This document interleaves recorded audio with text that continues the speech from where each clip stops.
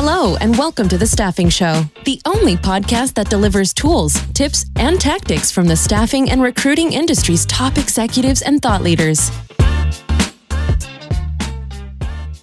Today's podcast is brought to you by Staffing Referrals. At Staffing Referrals, we understand the challenges your agency faces every day. From finding high-quality candidates and clients to automating your recruitment process, our platform is designed to help you grow your agency faster. Imagine a world where your agency can automatically build your talent community, improve your recruiters' productivity, and automate manual processes, all the while improving the candidate experience. But don't just take our word for it. Here's what a few satisfied customers have to say. Our referral program boomed after partnering with Staffing Referrals. The technology allows us the tracking, communication, and reporting our traditional referral program desperately needed to unify and expand. Can't imagine our business without it. Are you ready to transform your staffing agency? Let's reduce your dependency on job boards, deliver the experience your candidates expect from a modern business, and turn your talent pool into a competitive advantage. Visit staffingreferrals.com and get ready to grow.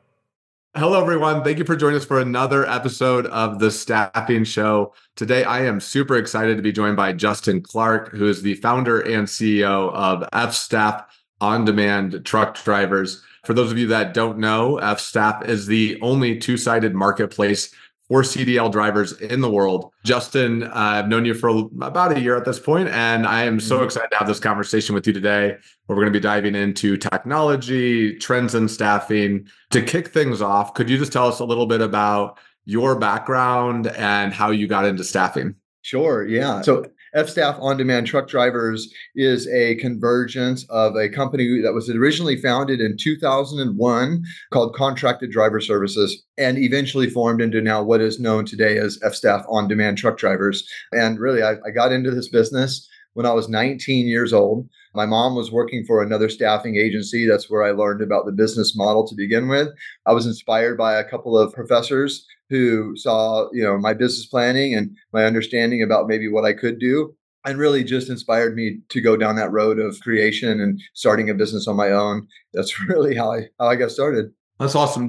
Were you a recruiter in your mom's business, or was it in the trucking business to start? Is that where you had the expertise at that age? Yeah, my mom was actually working for what ended up becoming a competitor of ours. So my mom was for maybe about a dozen years working for a driver staffing agency. And so I really understood the model really well just by seeing her work for this other company. Yeah. I never actually worked for this other company. Okay. I never had a job as a recruiter. All of my first jobs inside of the staffing industry were inside of the creation of the business. So unlike a lot of people who start as a recruiter, learn a lot more about the job and the industry, I literally just thrusted myself directly into it, right? You was like, I'm going all in.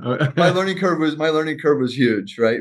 Yeah, that's great. I didn't realize that. And so with that, what are some of the challenges that you've had over the years with growing your business? Yeah. Okay. So 22 years, there's been always a bump in almost every single year, right? There's learning moments and there's things that we do. I would say my earliest failure, initially, like what did I learn, is to really research and understand a lot more about what you're doing before you do it. When I started this business, I actually started a contracting business, putting CDL drivers on assignment and not in a staffing environment. And then I ended up payrolling some at another account where I became a staffing company and learned quickly that I was making a lot of mistakes in mistaxation and insurance and all sorts of stuff. So yeah, huge learning curve there. And I would say most recently, we're just really learning a lot more about people management, right? And KPI controls and understanding how to leverage process, inclusion inside of the company to really just form a more consistent business model over time. So yeah, it was fun. Yeah, and I know one of the things I'm really excited to talk with you about today, and something that I think our audience is, if you're not looking into it, I feel like the two-sided marketplace is the staffing as a platform, however, whatever term you want to use for it, it's had a big impact in the last few years. And it's something that I know you jumped right into. Could you tell us a little bit how you kind of started down the path of getting excited about or involved in the tech space? I think you had a story related to something with specific to paper, like the most literal entry point. Absolutely. Right. So our business is a CDL truck driver staffing agency. So every CDL driver that we hire has to have a full driver qualification file, which means that each file has at minimum 25 to 30 pieces of paper in it, which is their full history, their background, their motor vehicle report, everything you can imagine about, needing to qualify a truck driver, because you need to qualify, make sure that the information is accurate and you're putting quality professional people out on assignment. So we can't, like some staffing agencies, just take a one-page paper application in. So we had stacks of paper and we're hiring hundreds of drivers. I had paper flying everywhere, right? There was paper all over my offices, including timesheets that would come in every single week. And every applicant that we would bring in, we had to keep the applications and all of the information around for several years, right? So managing the paper was exceptionally hard. And that was something that really drove me towards technology. But one of my offices, we actually had these racks at one time full of banker boxes of all of our driver qualification files. So I was in that office organizing those files, and I was putting like one last box on the wall, pretty much, right? Where there's like 50 boxes probably on a wall on these different shelves. As you can imagine, each box probably weighs 40, 45 pounds. And so I'm not an engineer. I am a staffing professional, right, owner. And so I'm in the back and I'm putting these boxes up, and I didn't realize that these shelves went past their weight bearing. And I had a complete wall of driver files crash down on me and make me fall off of a ladder, onto the floor, right? And I'm probably yelling and screaming in the background, right? And people come flying over the office. And that was a pain point of mine, because I'm like, this is ridiculous. I can't be, managing my business off of paper for any time in the future. So after that moment, I started looking for a software that would replace this experience, which was very hard to find. I ended up finding an ATS. At the time, it was like 2006, 2007. We found an applicant tracking system. We were one of the first staffing agencies to fall in love with applicant tracking systems. And it allowed us to start to at least mitigate and reform our staffing agency around a paperless model. So we wouldn't have these boxes flying off the walls and trying to kill the owner, right? Just trying to manage the paper. So yeah, paper pain was huge for me. And that's what really drove us towards technology. I just think that's the best, entry point into the digital transformation ever, is almost dying by being clobbered by paper, and then being okay, this is dumb. Let's move forward here. Oh God, yeah. I could stack bonfires with all of the paper that we had around the office, right? Oh God, it's tough days, and it's great. Now that we have technology, it really allows us to be more seamless and to have a more controlled model, because paper is really an error-filled model. And so when you can have a data-centric business model, it does definitely reduce human error points and creates a lot of efficiency. So I'm all in on technology, especially in the staffing industry. I've started off getting clobbered by paper and now leading the charge on the tech front. So right, we are. So I know you and I talked briefly previously about how you think staffing's kind of broken. Could you share your perspective on that? Sure. Yeah. So when we started our staffing agency, I think, again, I modeled it, very closely to how other staffing agencies have built their businesses, which is, really a branch model. Most staffing agencies will grow organically by adding branches into cities that they currently don't service. And then that branch becomes the place where you put a manager and a recruiter and usually a salesperson to run the business in that city. That model's been around for decades now. It was probably around 2010, I started to see some major flaws with that business design, because the branches often are inconsistent in the services that they provide, right? Like the Denver staffing office for one staffing agency might act completely different than the Dallas branch. And I didn't like that, right? I like to have a nice, consistent approach. And no matter what we did with our processes and culture and things like that, we still found that there were some change, I would say material breaches almost to how we wanted to operate our business in that area. And so I started to see a lot of inefficiencies with the branch offices. And that's, one area. So I talk and I say that staffing is broken, because I don't believe that staffing agencies need branch offices in every city to succeed if you leverage technology appropriately, right? I think that you can remove that layer and really remove that cost from the price that you have to charge to your customer. Because if you have to have branches, then that means that there's a whole level of cost that you have to incorporate into the pricing model that you provide to the customer. So the more efficient you can make your staffing agency, the better you can at controlling your margin by either offering discounts or pricing discounts to your customers, or by improving the margin to your staffing agency. So branch offices, I think, are dead. I think it's kind of like the old school fax machine or something like that. That's how I equate it to. It's just like, it's like, so yeah, some people still have them around, and yeah, they still work. But I think that in the end, people are going to find that branch offices are not really going to be a model that is going to be a required future for most staffing agencies. I know a common rebuttal to that is, what about the people that want to come in face to face, the interviewing, that direct interview process? How do you? Yeah. Here's what I'll say about that. Things change. The same thing. Do you remember my conversation about paper applications, right? So I had pain about paper, but my team, even my my internal team told me truck drivers will never complete a digital application, Justin. Truck drivers are old school, Justin. Truck drivers won't do that, Justin. And I continued to just fight that and fight my vision forward. And now very few trucking companies that take a paper application these days. If you do, I mean, you are really a non-efficient trucking company. You're probably small and you're likely not going to be able to grow for sure.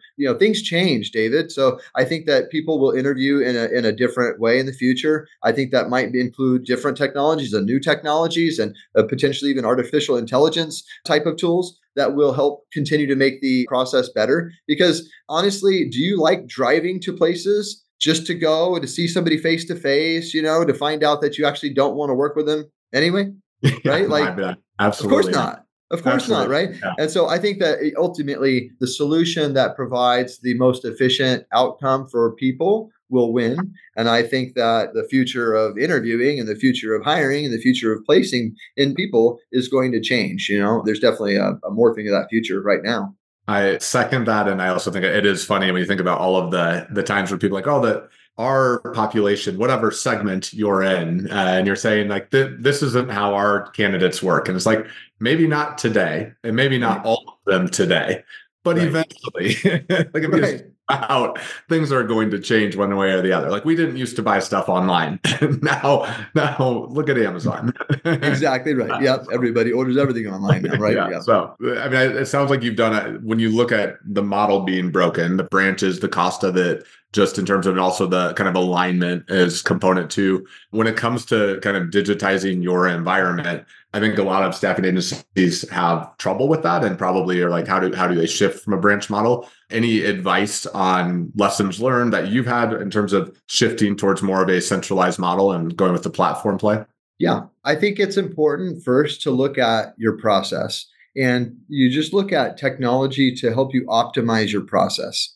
And people oftentimes just focus on the outcome or things that they're looking for. And I really like what we've learned over the years of building technology and, really creating this future for ourselves, because it wasn't even available in many ways beforehand, right? Like, I just think the future of staffing is going to be a lot more about reducing friction for the people that are actually hiring the workers and for the workers themselves. Right now, the staffing agencies continue to provide too much friction in front of their customers, and I feel like that's definitely going to drive a lot of the future. And the platform model, it doesn't necessarily work for everybody. So you do have to start with your current process and just see where you could influence your business with technology. And if ultimately a talent marketplace is good for you, then that might be the solution that works for you and your business model and your clients. It may not work for everybody and for every staffing vertical. But in the end, I think that technology will be a driver of every staffing agency in the next decade,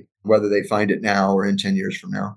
Yeah, I completely agree. And I think the friction is something that I spent a good amount of time in conversion rate optimization on websites, and people don't understand how small things can really interrupt the process or just reduce applications as a whole. I mean, one stat that I don't know how accurate this is today, but it was a few years back, that for every additional form field you added to a form on your website, it was like a 20% reduction in conversion rates. And so people don't realize, people are just like, assume that everybody's going to go through every step of every process without actually thinking about what it's like from the candidate side. So I think that the looking at where you can reduce friction is so important from a candidate perspective and an agency side. Do you have a process when you look at friction, like things that you can reduce friction for the talent you're working with? Or do you have a kind of any suggestions for the audience and ways that they could approach improving their processes? Definitely.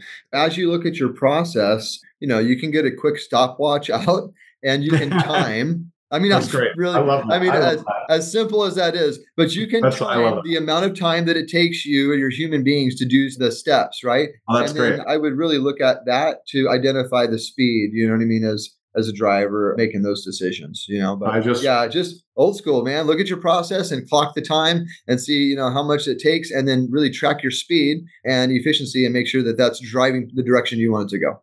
I've never even thought about that, just the time alone and having that be the metric. That's a great way to do it. It reminds me, I just watched The Bear, and I don't know if you know that show, but in that show, is like laying out the kitchen, and he's like seeing how quickly he can get through all the stations and timing it to try to get I need to be able to get through all the stations here, like 4 seconds. Yeah, I think the best business minds think that way, right? Because it all is about that in the end, especially if you have human beings doing certain jobs, or even if you're going to replace it and optimize it with technology, it should always be about the speed, you know what I mean? Yeah. And the friction around, that. Like if an employee, if it takes him 10 days to complete your hiring process, and it's beautiful, right? Hey, who cares, right? The candidate's going to hate it, So speed is definitely on everybody's mind, whether they probably mention it or not. Absolutely. So one of the things that I know is changing in the market is kind of the perception of value created by staffing agencies. And I think that's happening across the board. I mean, I think there's all these online talent platforms. Like I frequently will go to Upwork if I need a project done and just hire somebody quickly. I don't have to go out to my network for something. And I know you're talking about kind of building that as a platform for F-Staff. What are some of the changes that you are hearing from your customers or clients in terms of where they're seeing value and in terms of where the market's going? Mm-hmm. So I think for us to actually achieve an on-demand future, we really have to be all about the information that we can collect and share to both sides of the fence, and then actually reduce or eliminate that, as much as possible. So, again, looking at speed factors, right? I think, and we've actually been able to prove this, it's faster for one of our clients to put in an order directly through our portal and have that order directly go to the candidates who are the best suited workers for that job, than for the carrier or the employer to call my team first, and then we call the candidates, and then we match, and then we call back. Right. So in our model, our employer partners get to put the job directly into the portal. That algorithm is masterfully kind of protected and making sure we find the right candidates at the right time for the right job. And then the employer gets their needs met a lot faster, and the workers go to work a lot faster. And in the end, if I say that I actually care about the people that I work with, that's what I need to be all about, So we've learned that on demand, it's not only a cleaner approach and you get more structured data around everything, it's better for the customer in the end, right? Because our workers have agreed that getting the jobs on demand right on their fingertips, they know that we aren't filtering the jobs for them. So they get to pick and choose and take the jobs that best match to them. Employer partners, get access to the workers immediately, and they're not delayed by a phone call from a recruiter or a missed call from a recruiter or having to leave a voice message, waiting for things, right? I don't believe that people should. Well, first of all, I don't believe people want to wait for anything anymore. And when we have to wait, it's annoying. And then we're going to go figure out how to solve our problems in another way. And so staffing companies before, when we had a lot more time on our hands, I think we're adding value because, we were at the desk ready anytime you needed. Now, that's not the case. It's actually difficult to reach people on the phone these days, right? We have different meetings and different times that we're getting sucked away. And so I just believe in direct access. Our customers should be able to order and get direct access to the candidates. Our candidates that we approve for work should get direct access to the jobs, and everybody can continue to work as fast as they need to. Yeah, I feel like we live so much in the world of now. It's like, I need it now, I need it ASAP. And it used to be next day delivery was a big deal. Then it was 2-hour delivery from Amazon. And now I'm just like door dashing stuff from Target. Right. I'm like, Yeah. I can't wait. I need it now. There was a board game the other night. I was like, I want this, but we had people coming over. I'm like, oh, I can get it from Target in 30 minutes. I'm like, while I keep the dinner party rolling. While Ripley delivers the booze. I mean, isn't that convenient, right? Like, I'm all about that future. Like, I'm an early adopter to Netflix, right? Like, I talk about this sometimes. Sometimes people are earlier adopters, sometimes people are later adopters. I was the one getting the DVDs mailed to my mailbox, right? Because I was like, oh, this is awesome. I don't have to go to Blockbuster now. And it was not. It really wasn't that much better. Like now, and then once Netflix took the digital leap forward, right? You were able to see like how their vision of providing content to you as quickly as they could and as quickly as you wanted it eventually morphed into the digital behemoth that Netflix is today, right? And so, the digitization is happening everywhere. And I think in human capital management, it just hasn't really caught anywhere yet, anywhere big where there's actually somebody that has masterfully understood how to consider both sides of the fence and then get out of the way. Well, it's also funny. I mean, you talk about the Netflix is such a great example. You were talking about earlier about how who's going to adopt and when a little bit, and like people saying, "Oh, our customers don't do that." And I definitely hear agencies say our customers don't want to put their orders in, and maybe not today, but someday there's a high likelihood that they will. And I think that the Netflix story. I don't know if you know the Blockbuster Netflix, how Blockbuster actually had a chance to buy Netflix, and they all 2 times. Yeah, 2 times. Yeah. They said no twice, right? Yeah. I heard the story. They flew out there, met with all of the executives at Blockbuster. Blockbuster laughed them out of the room. Right. It's like because they're like, oh, nobody wants to do it this way. Exactly. It's a little bit how we feel today at FStaff, to be honest with you, David. Right? Like I feel like I'm this guy that's been fighting, from this corner that nobody's understood for a while. We started writing our own technology under a company called Forward Staffing in like 2009, 2010. Oh, that's amazing. And so that's why we understand so much more about what today looks like and what the future looks like is because we've been envisioning this place already for over a decade. We've been building towards this place for over a decade.